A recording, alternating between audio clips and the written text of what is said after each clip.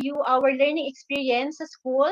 Okay, dala ko din po ang pangalan ng Dela sa Lipa. So for your information, our school has already started this online learning since 2017. So parang medyo mayabang akong magsabi na medyo sanay kami ng konti dito sa online learning experience. And when we experienced the Taal volcano eruption last January 20, this year lang po, kasi we opened our academic year last August, so third quarter pa lang yon. And because we want to give quality education to our students, so we continuously give them the home-based online learning through our learning management system. So third quarter po yun sa amin academic calendar, yung January.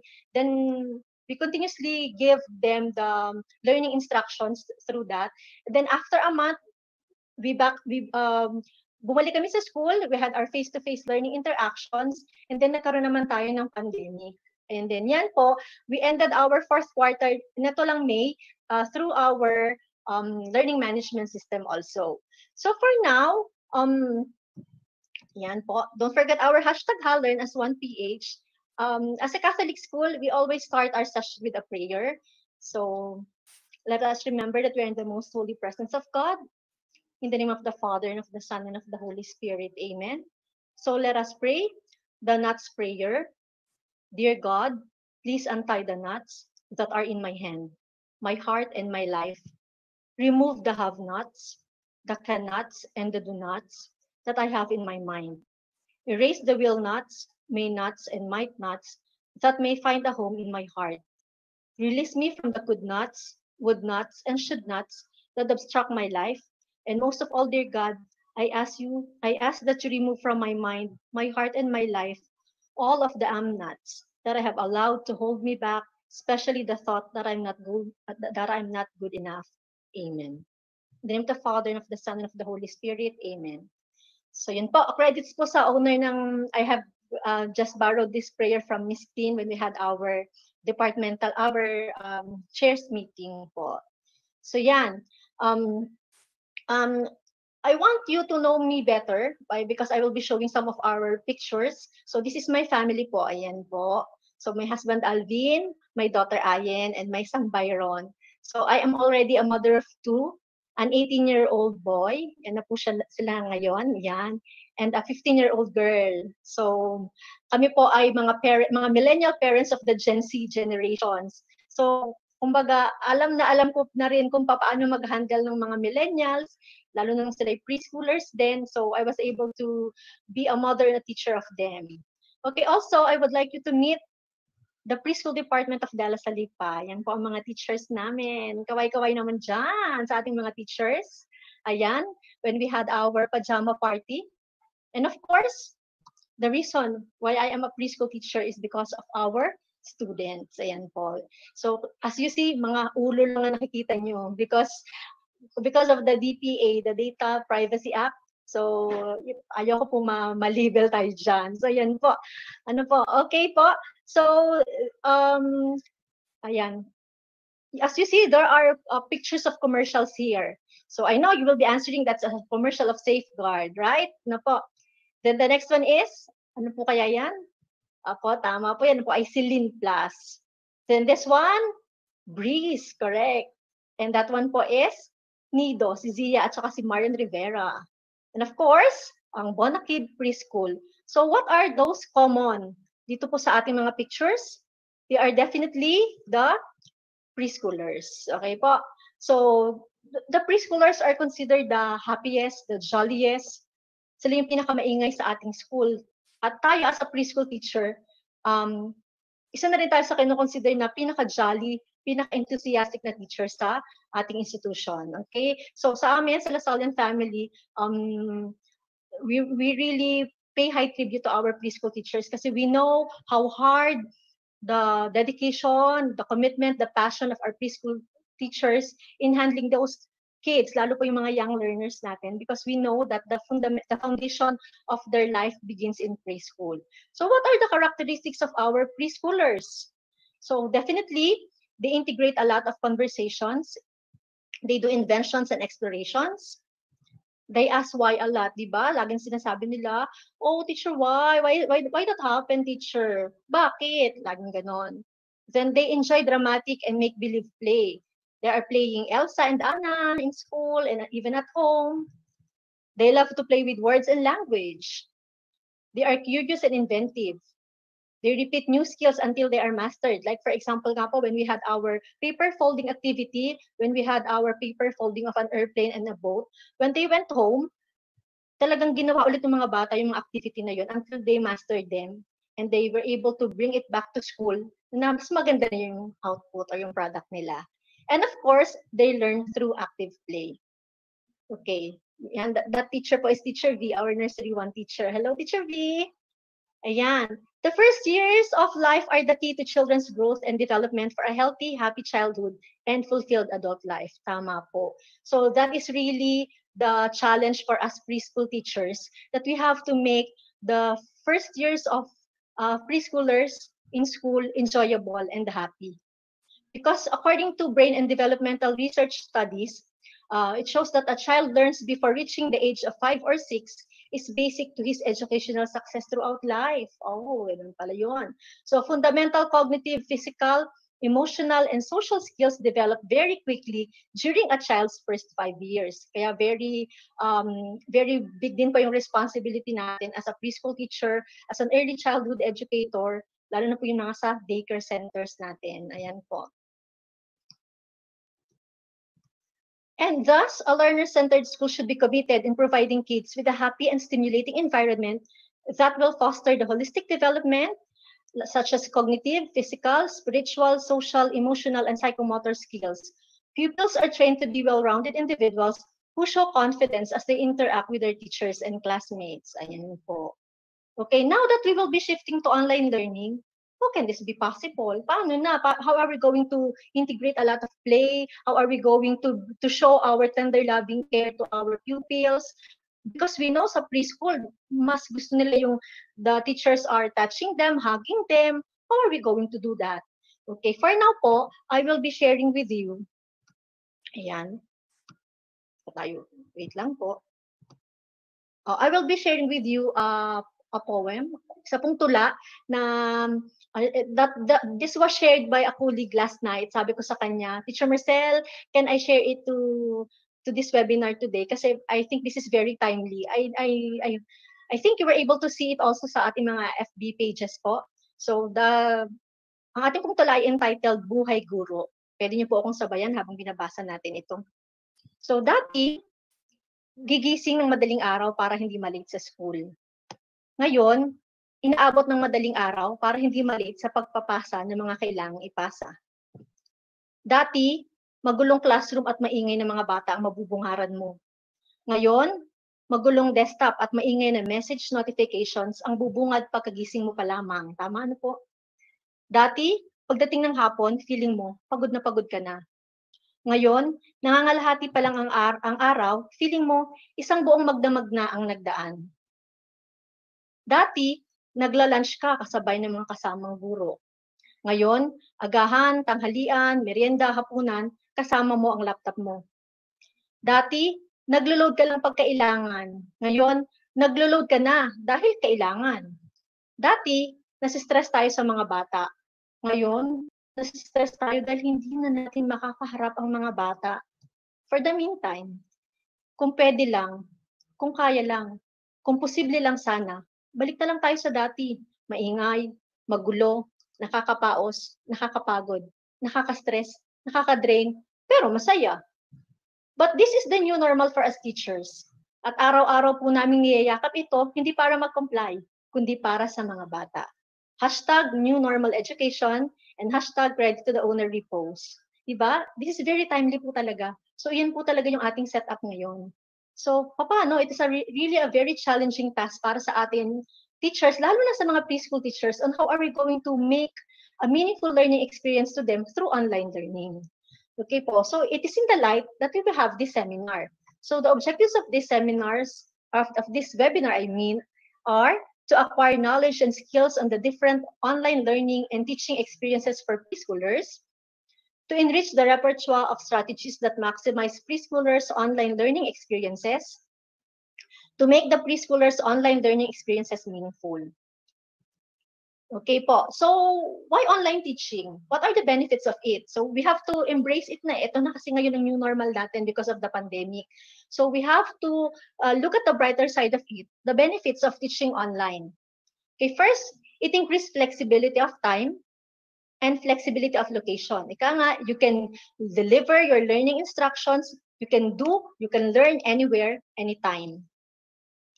Access, equity, and disability. Administration efficiency, you can administer it effectively. Information sharing, you can share every information. And a wealth of online resources. Ang ating World Wide Web, napakadami nating resources. Diverse and enriching experiences, lalo na sa ating mga diverse learners. We can offer inclusive education to them. Okay, that was taken from the University of New South Wales. So, those are the benefits of teaching online. So, kita natin na maganda rin naman, okay din naman na we were able to experience it, and at the same time, nihahanda natin ang ating sarili before the opening of classes. So, I will also be sharing with you some practical ways to overcome and embrace the teaching and learning opportunities to this new normal. Okay, let's start.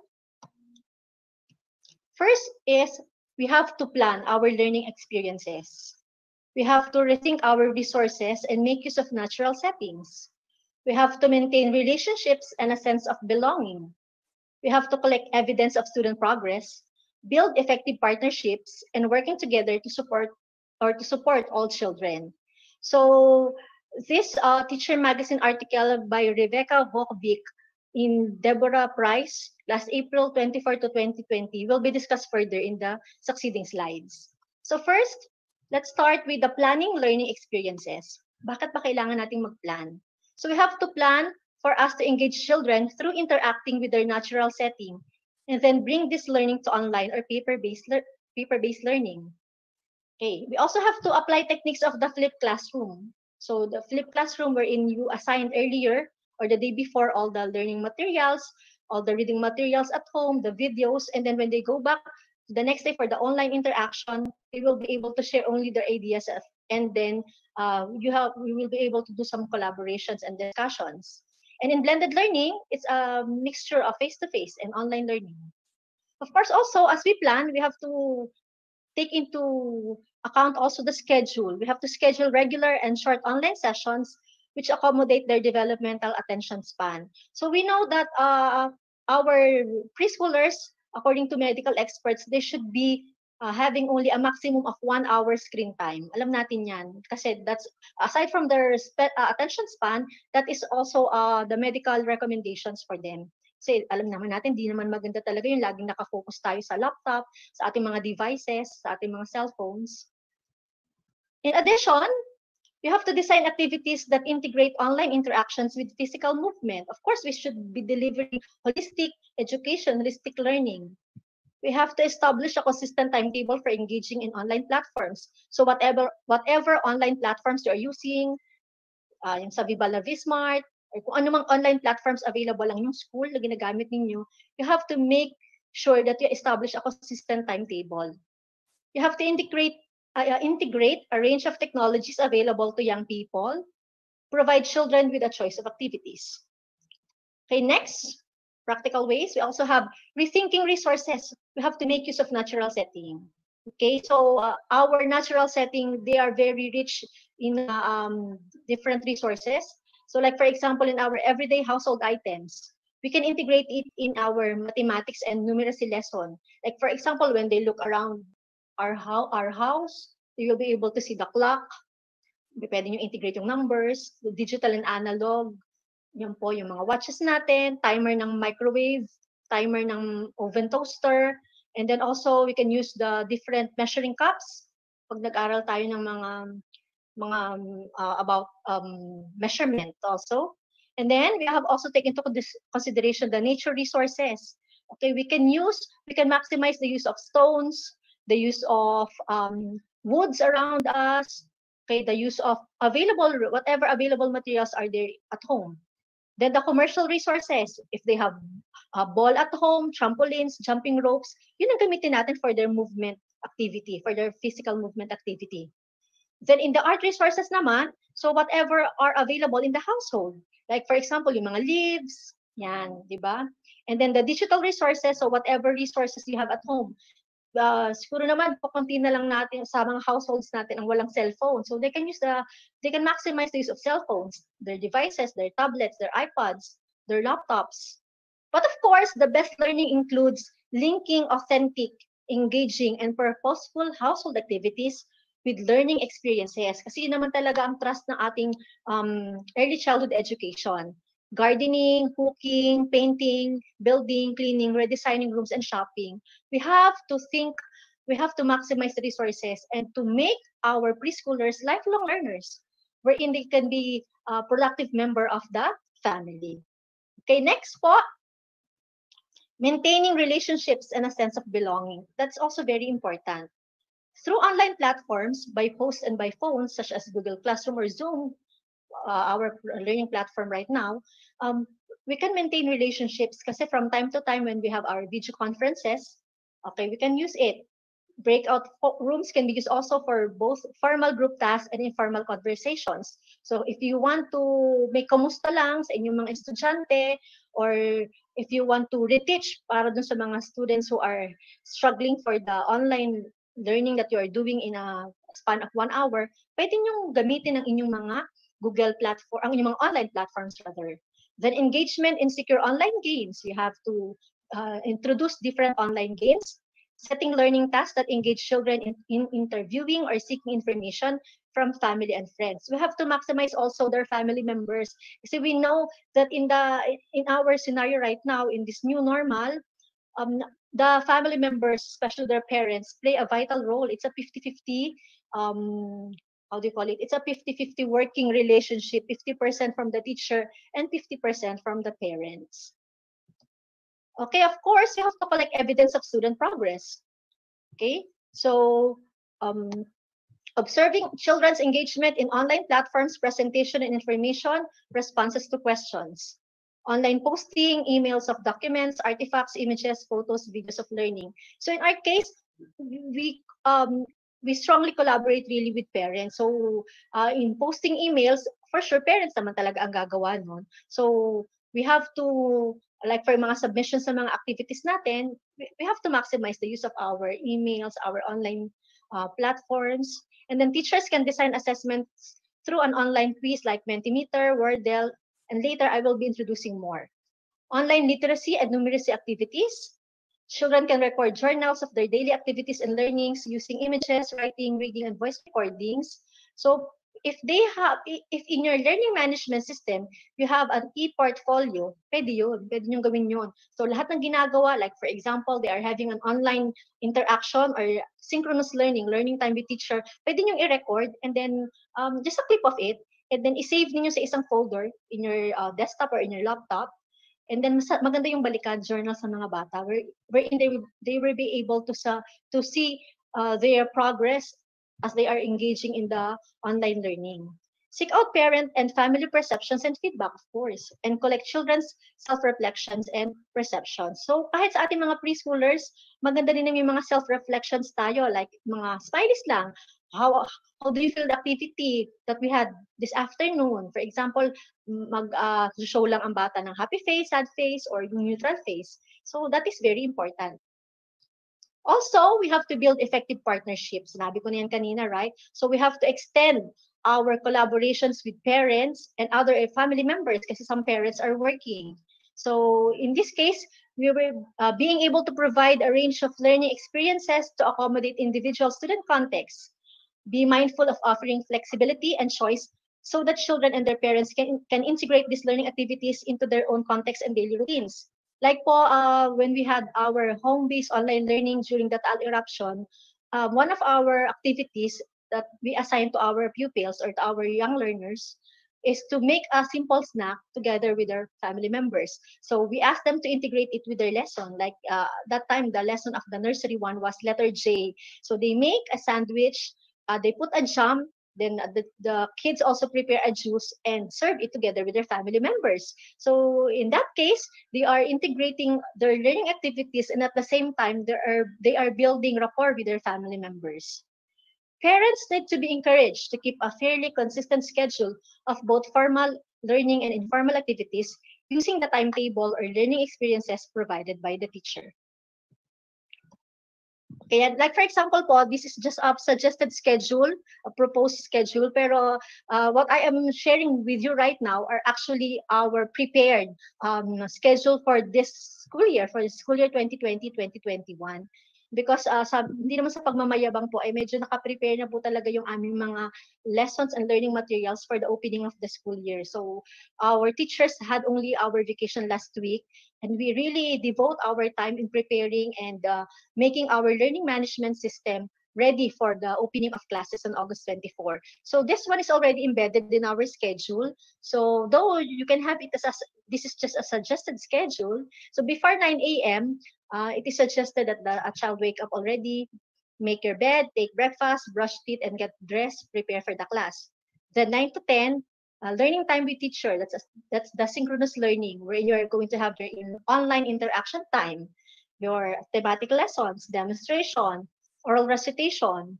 And then by 10 to 11, it's an asynchronous learning now, or learning time with family members, wherein study time, accomplishing formative assessments, and answering enrichment activities happen. Then by 11 to 12, that's a creative time, wherein our little ones naman will make or will devote their time in creative play, art activity, crafts, music, and drawing. By the way, when we mean asynchronous learning, suggested nga lang po ito. So they can have it also in a different time. Yung synchronous learning lang, ang talagang 9 to 10. So yun po talaga yung they have to attend their online interaction together with the teacher. They have to have their video conferencing together with the teacher.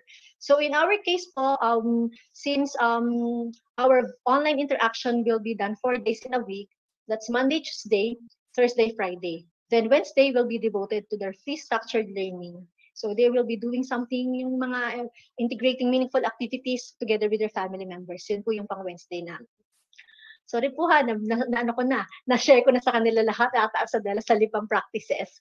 Anyway, ayan po. We also have to build effective partnerships. Yan, we have to make available communication channels and site by phone. Kaya nga po, we have our online consultation. We have to be 24/7 open. Kumbaga, we have to make ourselves open para if parents want to communicate with us, want to clarify with us, they can reach us. Need to be working together to monitor learning and safe engagement in online activities, of course. Encouraged to respond to their child or children as they initiate interactions around the home. In order also to build effective partnership, we have to prioritize fun in learning and problem solving and celebrating learning effort and achievement. Like, even though it's online learning, kailangan pa rin as teachers, we have to provide yung mga stars, mga smileys, na kahit hindi natin maibigay sa kanila, we just show it to them. Like, you did a good job today, so show the good job badge like that. And then also at home, as a family naman, you can celebrate by, for example, for your achievement today because you got a very nice artwork, pwede tayong mag-order sa Jollibee, something like that. Ay, nag-endorse ako ng Jollibee. And then empower children to be agents in their own learning. Okay po. So this time, yan. We have also to include the working together to support all children. Kasi not all children po can access, no? So we have to make sure that kasi the most challenging task for teachers now is how to reach, stay connected, and provide rich learning experiences and support for the significant percentage of children who don't have equitable access to resources and care. So, okay po yung mga nakaka-enroll sa online learning. So, we have to work together to support our children, and that's really the work of the teachers, the preschool teachers. So, our DepEd is very generous. Sa DepEd click nila, there are very readily available materials. You can just download their worksheets. Okay, meron na po doon mga activities and modules. So, pwede po yung ibigay natin sa mga bata na who can seldomly access to online learning. Okay po? But if you are already in online learning, you have to make or you have to provide a calm and reassuring environment so that questions about our current situation will be able to easily answered by us teachers and by parents. And we also have to engage our children in these models of selflessness, shared responsibility, and acts of kindness that promote genuine citizenship qualities. Here are some more practical tips. Ito naman po yung aming mga usual na ginagawa na. So I will be sharing to you what do we really do during our online interaction or our video conferencing. So first po, during the orientation, first day pa lang, you condition the mind of the pupils that it's school season. So August 24, first day of classes. Okay, anak, supposedly you are going to go to school now, but because of this new normal situation, we will bring our school at home. So yan, parang sabihin niya na, school season ngayon, araw ng pagpasok. And with that, we encourage them through their family members to create a space, a learning space. So dapat po, meron talaga kayong specific learning space. May specific table kayo or corner sa house nyo wherein you set up your devices, you set up your laptop or your cell phone, at doon lagi nakakaroon ng mga video conferencing at online learning ang ating mga bata. You have to show a picture of your school and your classroom. So parang ma-feel naman talaga ng mga bata na pumapasok nga pala ako, that's my school, that's my classroom. And of course, there must be a certain structure like yung pinakita ko po kanina. There must be a learning time with teacher and a learning time with family members. So magiging routine yun every day. Para rin silang pumapasok sa school kasi they will be doing particular learning tasks. They will be accomplishing specific activities in a specific time. And of course, they will be attending classroom or online interactions with their teacher at a specific time also. And there must always be a presence of a teacher. Yan. Opo, kahit online interaction tayo, dapat laging nakikita pa rin tayo ng mga bata. Kahit nga 15 to 20 minutes nakakapag-hi tayo sa mga bata because we preschool teachers have really great impact. Talagang pag sinabing ang teacher ang nagsabi nito, susundin tayo ng mga bata. And of course, parents and family members and teachers must establish a strong partnership. Okay, yan. It's back to school na, first day of school. It's always exciting to the pupils. So we have to make sure also that even though it's online learning, we have to set an exciting mood to our pupils. So first, we have to establish online learning procedures and routines. So credit to Teacher Olive and Teacher Shella for sharing this to me, ha? So our procedures and routines are the backbone of daily online interaction because it facilitates teaching and learning. It just don't make our life easier, but because they save valuable learning time, but it also make our students' life easier because they learn and achieve more. And one of the most important factors in arranging for a smooth first day of school is setting up clear procedures which will become routines. I know you are all familiar with this. Lagi natin yung ginagawa. We have to establish a clear procedures and routines because it is necessary for us to ensure that our class runs smoothly. Okay? We have to definitely posting rules and procedures isn't enough. We have to teach them, remember the process. They have to remember the process by rehearsing and then follow them without fail until the last day of classes. Kaya nga routines, everyday gagawin natin ito. Okay, of course, since it's an online interaction, we have to discuss our video conferencing etiquette. So I'm showing to you or I'm sharing with you, this is our Lasallian way of video conferencing etiquette. So yun nga, yung mga pictures na nandyan ay mga busy namin mga teachers ng preschool department, ng learning area chairs, ayan, ng grade school family, ng grade school academic council, at ng grade school subject area coordinators. So we have to make sure that we have to discuss properly the video conferencing etiquette, that they should be on time, they should set up a space, check their appearance, come prepared, know when to turn on and off your audio and video. So kailangan sa first day pa lang or first week of our online classes, we should we should teach our pupils together with their parents or their family members how to turn on and off their video and audio, how to signal when they want to talk, how to be respectful and responsive, and stay focused. And of course, as Lasallians, we observe values and excellence. Ayan po. So it's also important that there should be repetition and consistency. We already mentioned that teaching preschool is largely repetitive. This helps children identify patterns and exercise memory. We have to rehearse classroom procedures until they become routines and they were able to master it. And if not, they have to reinforce correct procedure and reteach an incorrect one. Okay, for the procedures and routines, let's start. Let's start at the beginning of the day. Then we also have the transitions and ending the day. So our early morning routine or beginning the day. First, we have to help set the tone for the rest of the day. Okay, like we have our arriving and meeting up, then also our prayer, okay, the singing of the national anthem or the Lupang Hinirang. Of course, the alma mater song, if you have an alma mater song, your school hymn, calendar, okay, checking of attendance, circle time, yan, di mawawala sa preschool ang circle time, rhymes and finger plays. Okay, yan. I will be sharing with you now. This is already the one that is embedded in our learning management system. Okay, so as you notice, they are all conversational. Our transitional statements there are conversational as if we are talking to our pupils. Hello, little kids. How are you today? Let us start our day with a prayer. So, pwede niyo gawin sa inyong PowerPoint presentation and then they are all clickable. You can click this and then you can sing together with the students. So, you always started that with a prayer.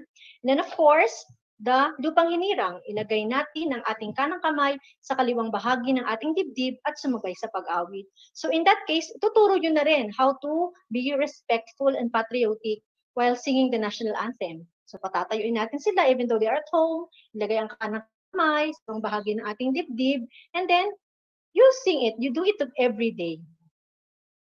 Also, the alma mater song or your school hymn, so they are all clickable. Yan, so that they will be able to feel that still they are in school. And of course, yan, this is actually the facade, or I mean the canteen of our school. So tutur nyo sila sa school sa first week para mare-recall nila yung ito pala yung tsura ng aming paaralan. Okay po? And of course, we started with our calendar. Di ba sa preschool, lagi natin sinasabi na today is Thursday, July 16, 2020. It is a sunny day. And then kakanta pa nga tayo ng what is the weather today, something like that, diba? We are singing when we are doing our calendar. And then at the same time, we are also doing our checking of attendance. How many boys are here? How many girls are here? How many children are here? Okay? Also, you have to you have to introduce yourself, the teachers, the preschool teachers. Ayan po yung preschool teachers ng Dala Salipa. This is Teacher V, Nursery 1 teacher. Teacher Glenn and Teacher Marcel are Nursery 2 teachers. Teacher Shella, Teacher Olive, Teacher Joe are kinder teachers, and yours truly po. So, kailangan nakikita nila lagi yung teacher nila at hindi nila dapat makalimutan. Ano bang itsura ng maganda kong teacher? Yan. Yan po yun. Of course, another way of checking the attendance is through the pickerwheel.com. It is an online website. Okay, it's a website actually wherein pwede rin nyo pong gamitin sa inyong online interactions, online discussion, because you can change the name here. Okay, you can make it colors, shapes, pwedeng mga numbers. So yun po. I'm just sharing with you one of the tools that we are using. Also, we do not have to exclude our circle time and our morning greetings. Yan. So, for example po, you have the good morning song, clickable din yan. So, in your learning management system or in your presentation in the PowerPoint, lahat gawin na natin clickable siya para hindi ka palipat-lipat ng website. Okay po, so clickable siya, good morning song by the Singing Walrus. And then also, ayan po, hello, how do you do? So I borrowed this from our preschool teachers sa kanilang learning management system po. Hiniram ko muna yan and I share it with you. Ayan po. And also, we have consistently doing this, di ba naman, the songs, dance, and rhymes. Yeah, rhymes, I mean. Okay, they are largely research po sa YouTube. Marami niyan sa YouTube. Okay po, isa po sa mga isi-share ko sa inyo ay ito po. Si Barney, yan, our all-time favorite. So, I hope alam pa rin ng mga kids natin yan, yung I love you, you love me, di ba? My kids really love Barney po talaga, lalo na aking panganay. Gustong-gusto niya si Barney, so very retentive yung mga songs ni Barney, ano? Isa pa sa mga songs na gustong-gusto ko about kay Barney ay yung Oh, I like the red. It's the color of an apple, orange. I don't know if you remember that. Also, si Sesame Street. Yan, kanta ni Sesame Street. The Mickey Mouse Clubhouse. Kids TV. Yan po yung mga usual na ginagamit namin. And of course, the very famous Cocomelon. Si Coco Melon. Dave and Ava, and si Blippi. Si Blippi, very famous po sa aming mga estudyante. When I had a substitution for an absent teacher, ang una pong sinabi agad sa akin ng bata ay, "Teacher, can you play for us nursery rhyme of Blippi?" Nung una, hindi ko kilala kung sino si Blippi, pero nung sinearch ko sa YouTube at nag-start na ako mag-play, wow, palakpakan ng mga bata. They really love Blippi po. Ayan. Okay po. And of course, to start your day, you have to start or to set the mood of the kids by showing your weekly work plan or daily work plan. What are you supposed to accomplish on this day or in this week? Also, you have to cite the objectives. Yan po yung para din po sa parent that they will be able to be guided on what they are going to accomplish, on what they are going to learn. Okay, kasali na talaga sila sa matututo for a week or for a day. Ayan po. And also, we will not be having a successful delivery of instructions kapag wala tayong mga transitions. Kasi we know that the attention span of kids, hindi talaga sila po pwedeng nilang ginagawa nila. So, very fast ang facing nila. So, we have to do our in-between periods or activities. So, most of the time, we do the chants, the yells, the songs, the rhymes, and the finger plays. Pwede rin po natin gamitin itong mga ping pong, yung sa Baby Shark, di ba? Yan yun. And then, si Mother Goose Club, marami diyang nursery rhymes. And of course, Shibibis by BBC Tech. Yan, marami po dyan sa BBC. Okay. And as preschool, nakalagay din to sa MELT natin, we have to teach our kids the life skills, the self-help skills, and the practical life exercises because we are forming them to be a lifelong learner because we want to develop in them to be a productive member of the family and soon to be a productive member of the community and of the countrymen. Ganun daw. So first, ito po yung mga ginawa na rin namin, yung challenge virus go away. So I know you are familiar with this already. Okay, so you have to make sure that your materials are pre-assigned, like the white plate with clean water, pepper, dishwashing liquid, and towel. And at the end of the activity, let the pupils figure out why is it important to wash our hands. Okay, they will be telling us that to keep the virus away. So I am quoting one of the lines of Miss Donna Banatikla. Let's teach kids nowadays how to think instead of what to think. So yun, napaka-importante po talaga noon. And what are the practical life exercises? Okay, so they are practical, so means they are basic, useful, and purposeful. It means the way of living. It enables a child to learn how to do activities in a purposeful way. Teacher Glenn, thank you nga pala because you shared it to me. Si Teacher Glenn po yung aming nursery 2 teacher.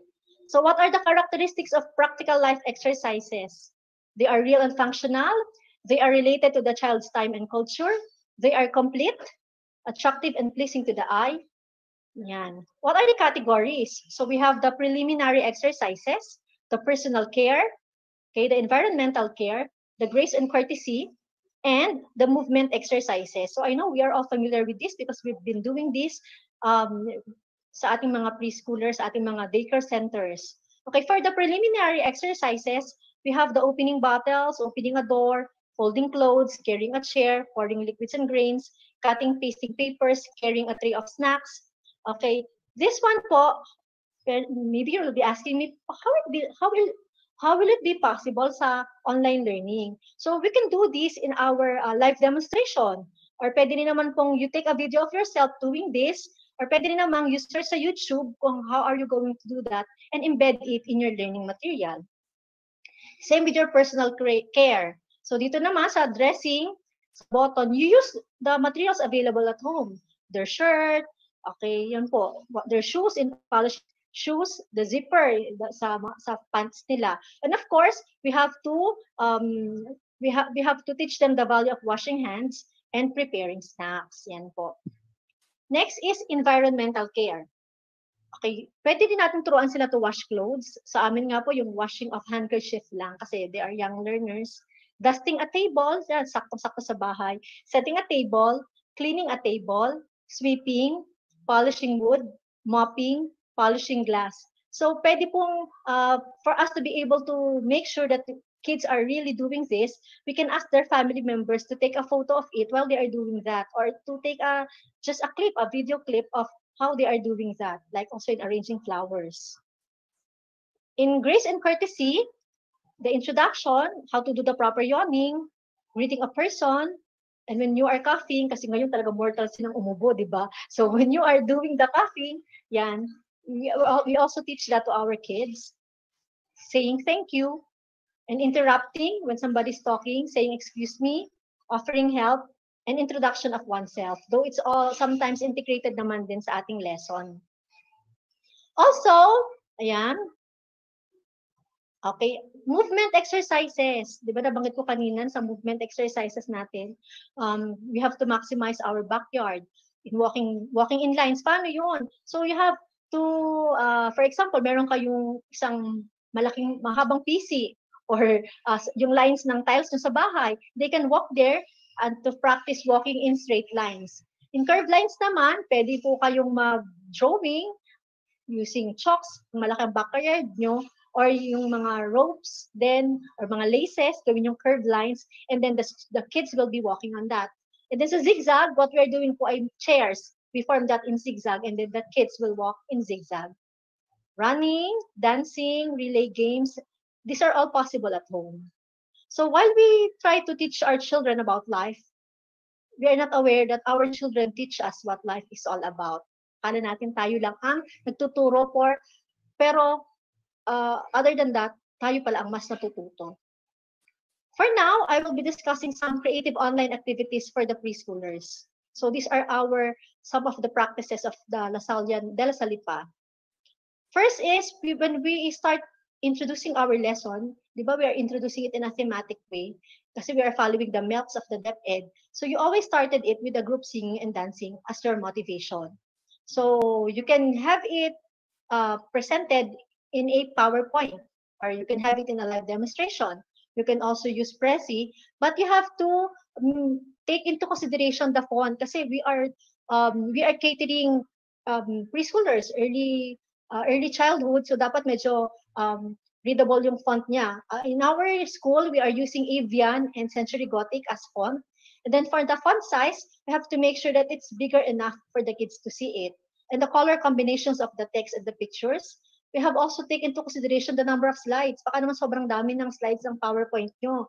So recommended slides are 7 to 10 slides only.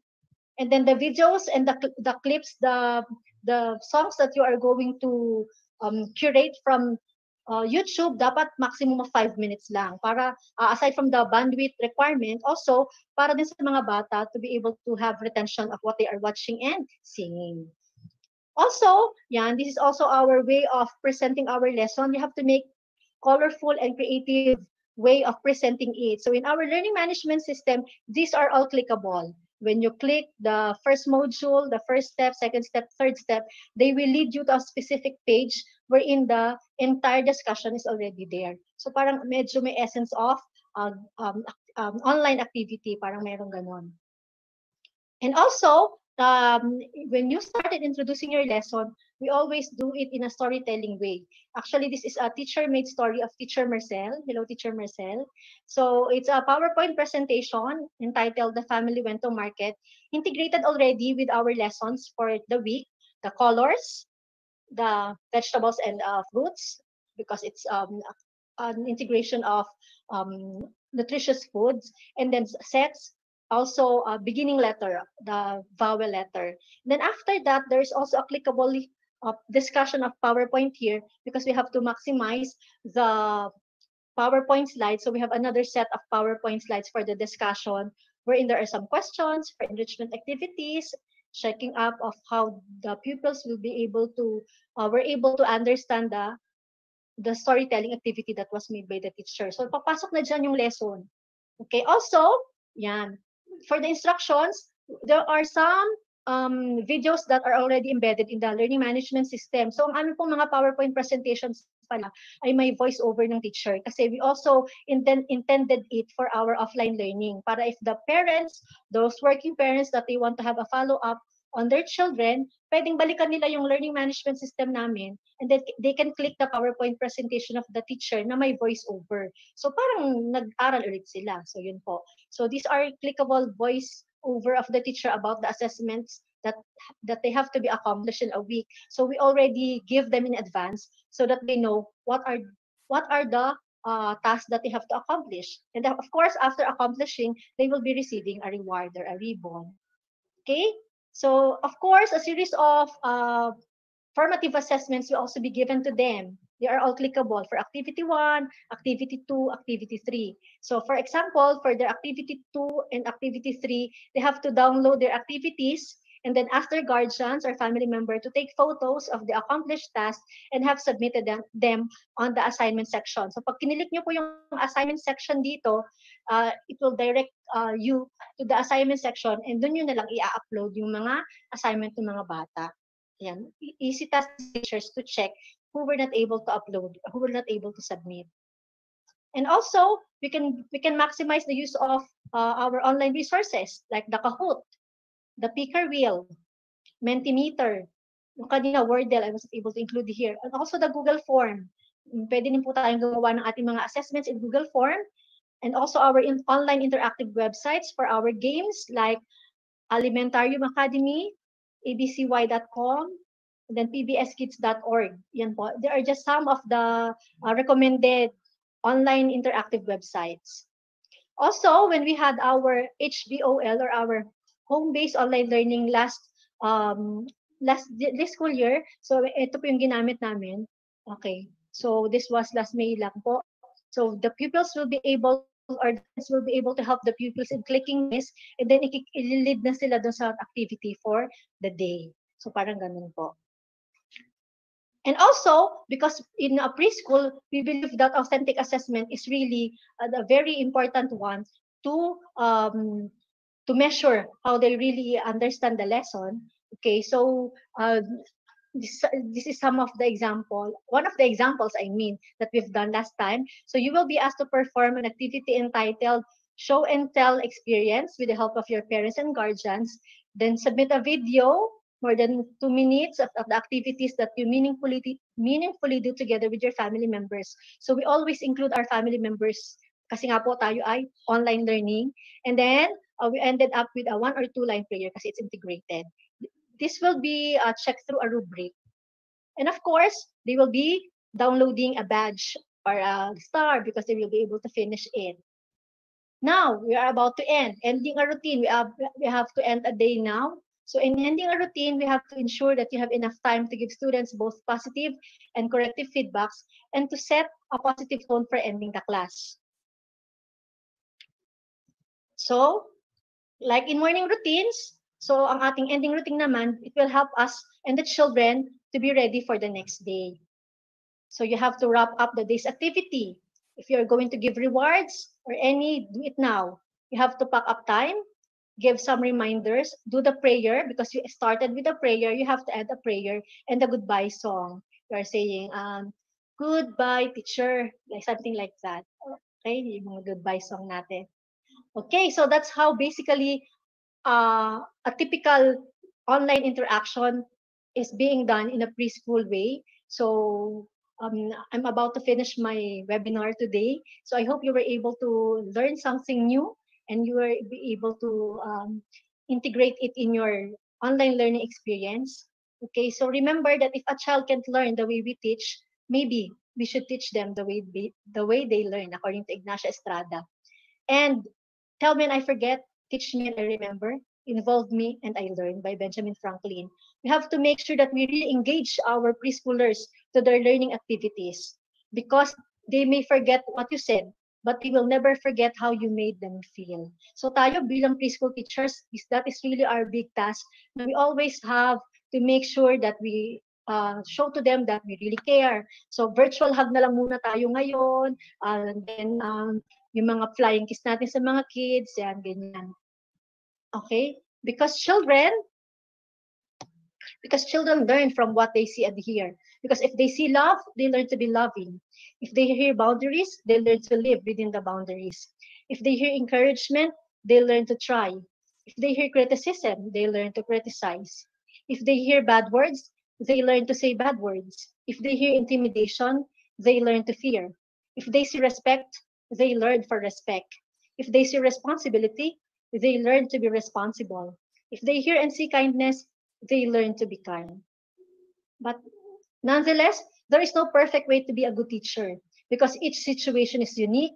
Each teacher has different challenges, different skills and abilities, and certainly different students. What matters is that a teacher loves her students and does their best every single day. So, as a preschool teachers, yan po ang mga pictures. Let's recite this all together. Let me remember to be patient, to do my best, to love each child, to honor the differences in each child, to smile and have fun, to be mindful of the words I say, to know that I am a difference and maker in the lives of children. Ayan po. So we ended with a prayer. We will close it also with a prayer. Let us remember that we are in the most holy presence of God. In the name of the Father, and of the Son, and of the Holy Spirit. Amen. So for all that has been, thank you, Lord. And for all that will be, yes, Lord. So thank you very much. Yan po. So, where are you? Miss Michelle, maximize ko ba ang aking oras? Yes po, ma'am. So, thank you Medyo very much madami po, ata yung ma'am. slides. Kayang-kaya naman. Sakto lang po, ma'am. Okay po, ma'am. So, we proceed po, ma'am, to our question and answer Okay. portion. I hope I So, will be able to answer them. Based on experience lang po itong sagot ko sa inyo. okay po. So, first question po, ma'am. From Miss Jenny Perez, how can we set rules po for our child screen time or use of gadget, given that learning now will take place online, especially if they also use this in games and watching videos po? Okay, that's why po I have mentioned a while ago na we really have to collaborate with parents. So we have to make sure also that what we consistently implement sa bata, ini-implement din ng mga family members natin. So screen time only doesn't mean yung online interaction lang natin, ano, 'di ba? Pwede din siyang isali po yung panonood nila ng TV. So we have to make sure also that parents are also consistent in implementing that at home at tayo din po para at least yung bata they will be able to realize at the end na talaga palang importante na ito lang yung screen time ko. Kasi it's also for the benefit of them, for their health. Ayun. Sagot ko ba? Yan po, ma'am. Opo naman po. Thank you po, ma'am. Next question po from Miss Camille Quachon. Hi, Miss ma'am. Camille.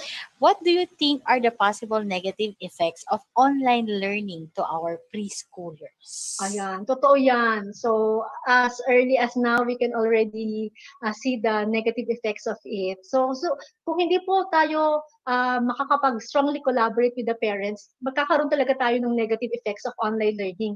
Kasi unang-una sa health condition ng mga bata, because the more they are into screen time, kasi syempre, pwede nilang idahilan na they are doing some movies na related sa kanilang pinag-aaralan. Pero you have to monitor din po kasi eh. Kaya dapat sa atin din manggaling, lalo na tayo as parents, na we have to directly monitor our kids kasi nga po of the negative effects sa health natin. Pangalawa, sa time, 'di ba? Kasi kita naman natin ngayon kasi hindi tayo makalabas masyado. So, more of us are into different devices. Makita mo na lang sa bahay, tahimik lahat. Yung pala, yung isa nanonood ng K-drama. Yung isa nag-YouTube.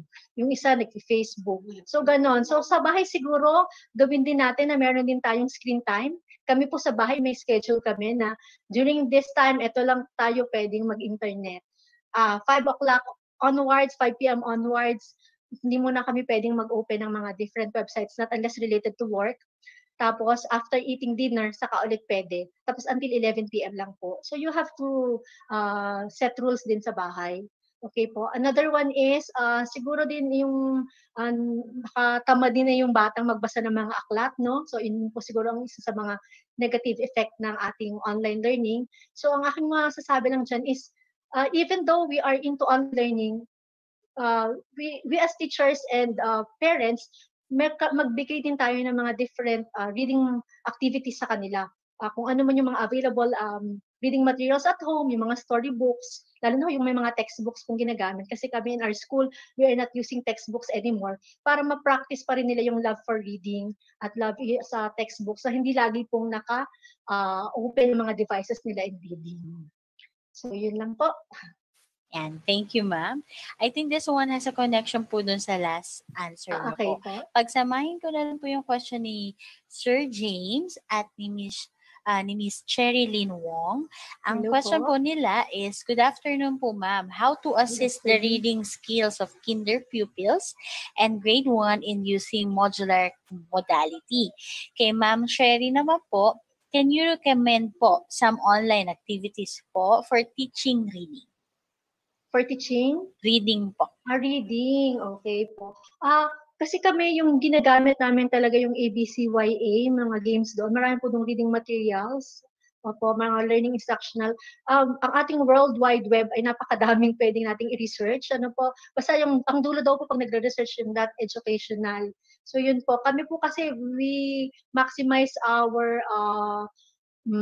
learning management system. Tapos yung sa schools din po na mga ginagamit namin flashcards for us to enhance the reading skills of the children. So dapat po siguro sa bahay, together with their family members, meron pa rin silang mga flashcards sa mga CVC words, flashcards sa mga letters for nursery 1 and nursery 2 para from time to time din po kasi 'di ba it is associated with the sounds. Lagi din po nating ipo-practice sa house 'yon.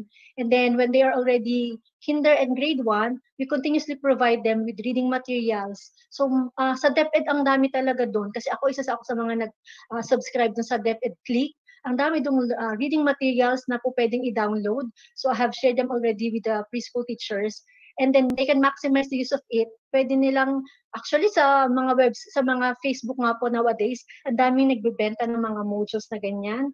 So yun, I think that is one way of helping our kids to be engaged more in learning and at the same time, teaching them to learn at home. So sa mga parents din, we have to make sure that we are together with the teacher in teaching the children how to learn and how to do and how to value the love of reading. Thank you po, ma'am. Next po, ma'am, is from Miss Atasha Flavio. How Okay? is discipline managed during online learning po? Ayan, medyo mahirap talaga yan, ano? Kasi you cannot, hindi mo masasawa yung batang hindi nakikinig.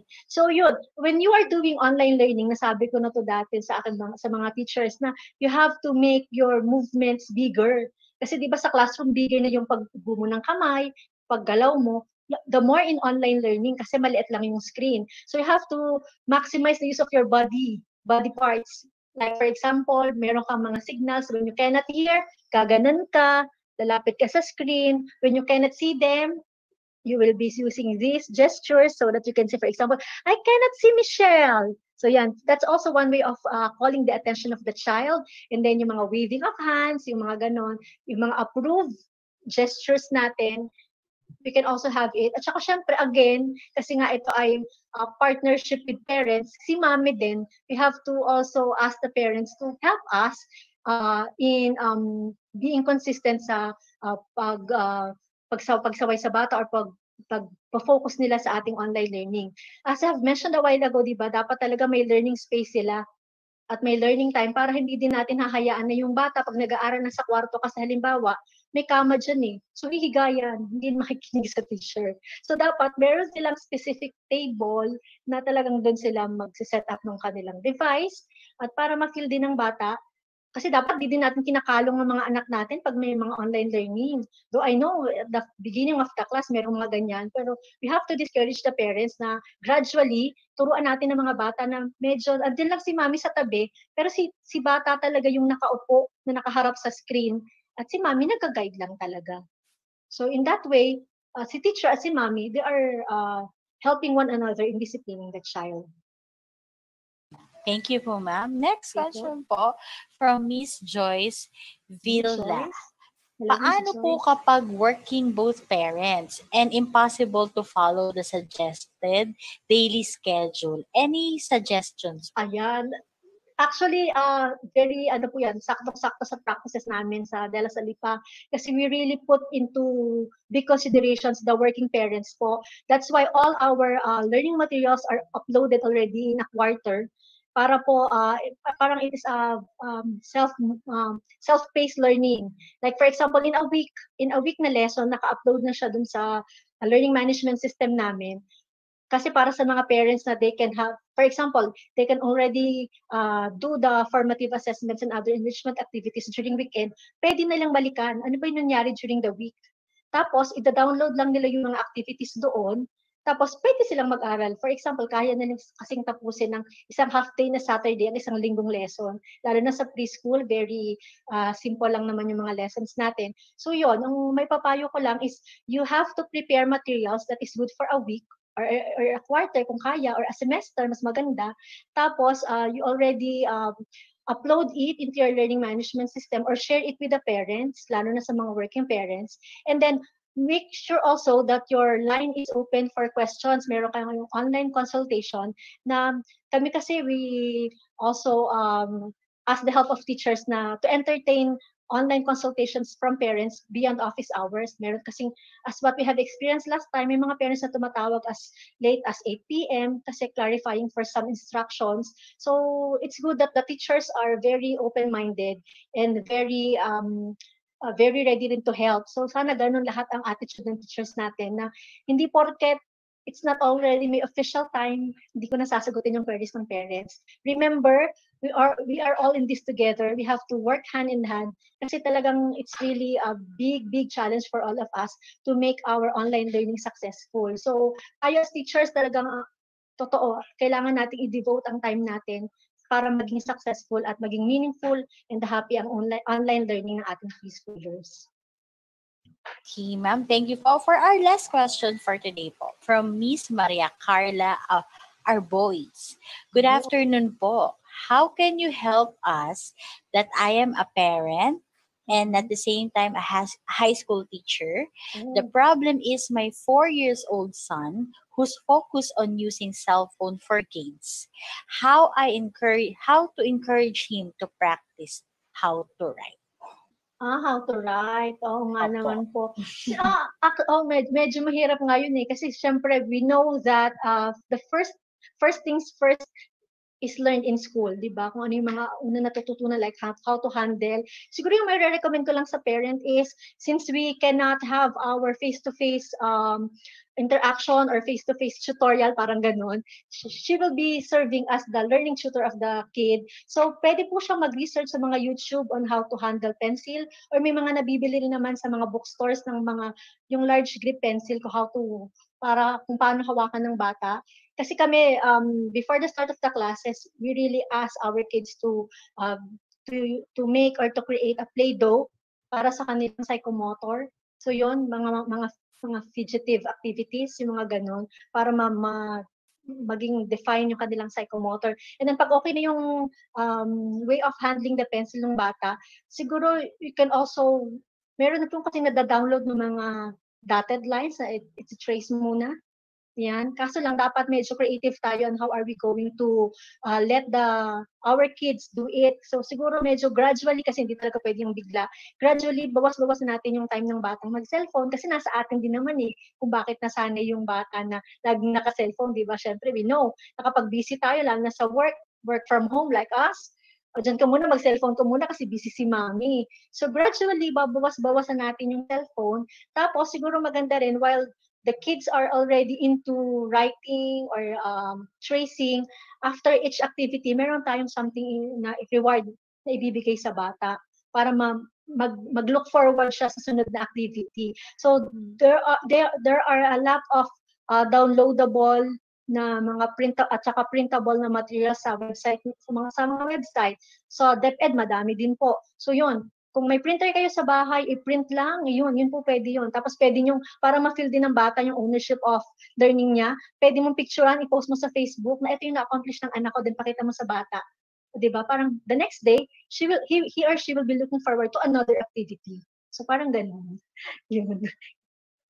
Thank you, ma'am. That's all our Oh, questions we have for thank you now. so Any much. last reminders po to our viewers for today? Um, my parting words lang are teaching preschoolers are really a challenging task.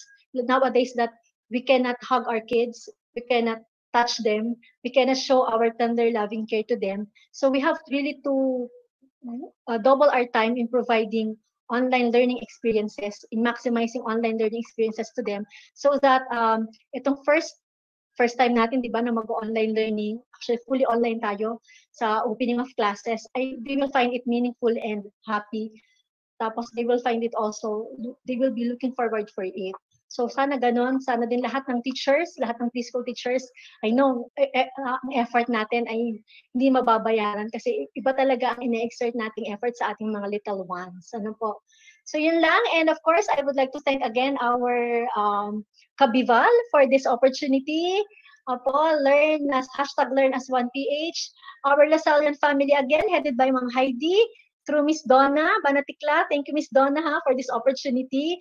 Our integrated school family, our learning area chairs dyan, kaway-kaway po, our grade school teachers, po, our assistant principals, nakalimutan ko ata sila. And of course, our preschool department teachers po, thank you so much kasi sila talaga yung nag-share sa akin nito. And I really ask their permission na kung pwede ko siyang i-share kasi actually ito na po yung ginagawa namin today. So medyo may intellectual property kami dito but I really ask their permission kasi kanila din yung po yung ibang mga ideas dito. And thank you so much and I hope you will be able to create and provide meaningful learning experiences for our preschoolers and make our parents as partners as we nurture learning and also as teachers then we have to make sure of our mental health. So i-enjoy lang po natin, enjoy lang natin kung ano ang ating ipo-provide sa mga bata. And of course, don't forget to smile para forever tayong beauty. Yan po. Okay, po, there we have it. In behalf of Bibal Group Incorporated, I would like to thank you, our speaker, Ma'am Eden, Thank for you this din. very insightful learning session. It is an honor to have you with us today. And to all our Kabibal viewers, all thanks to you for your continuous patronage to our daily learning session.